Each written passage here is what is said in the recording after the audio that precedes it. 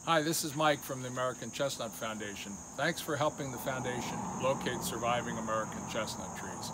I'm going to show you how to pack and send off a sample to determine if the tree you found is a pure American chestnut. First thing you need, of course, is a sample, and it should be from a portion of the tree that's in full sun. You need a section of twig that's 6 to 12 inches long with the leaves attached.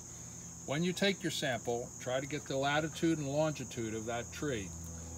There are apps that will run on a smartphone that will help you determine the latitude and longitude. One of these is Tree Snap. Tree Snap is an optional app. It's recommended that you use it, but you don't need to. It does allow you to load other information about the tree as well as a photo.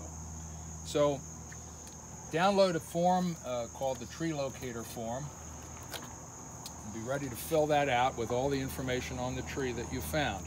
Then take your sample and make a sandwich with a couple pieces of cardboard and a couple pieces of paper towel.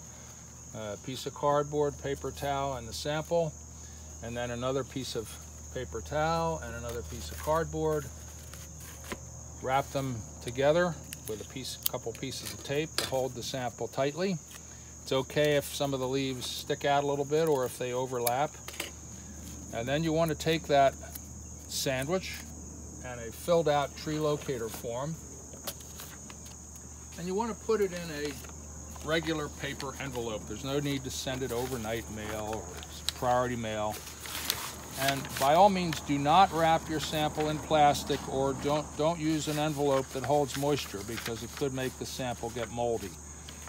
Take the sample in its package now and send it to the regional person that is listed on the tree locator form that's closest to you, and send it off, and please be patient waiting for your results. Thanks again for helping the foundation find surviving American chestnuts.